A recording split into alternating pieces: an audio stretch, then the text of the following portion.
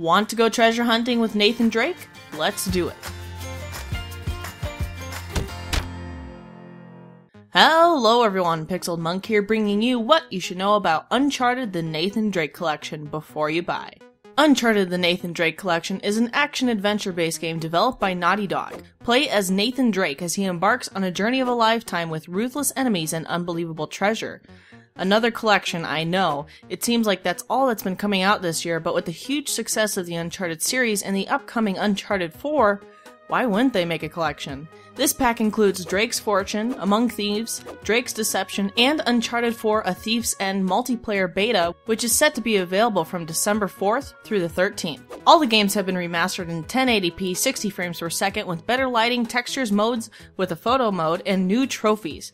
If you pre-order, you'll receive the Nathan Drake pack including iconic outfits, the golden AK-47, and the golden 92FS guns. If you pre-order through the PlayStation Store, you can also get the Uncharted theme, which is downloadable immediately. The biggest issue with the collection is that it won't include multiplayer, but for a good reason.